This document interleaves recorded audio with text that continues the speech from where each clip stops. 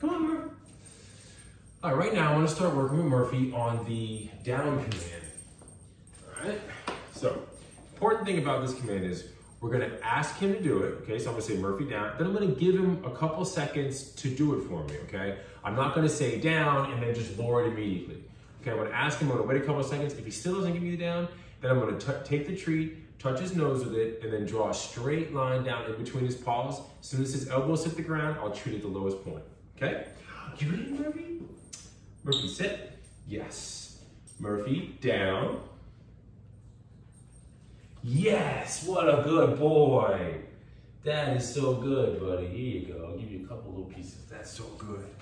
All right, very good. Let's do it again. Let's do it again. You ready? Sit. Yes. Murphy, down.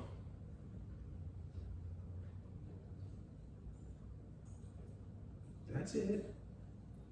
Okay, now I'll take the treat, touch his nose, draw a straight line between his paws. Yes. And I'll treat at the lowest point. Good boy. That's a good boy. Come on, let's do it again.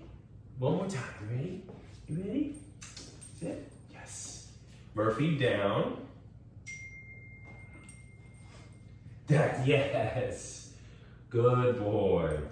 All right, so if you see, waiting him out is gonna help, okay? Patience is a virtue, all right? We don't wanna just immediately say, Murphy down, and then lower it down. That's what a lot of people do. We don't wanna do that. We wanna get it on a verbal command, okay?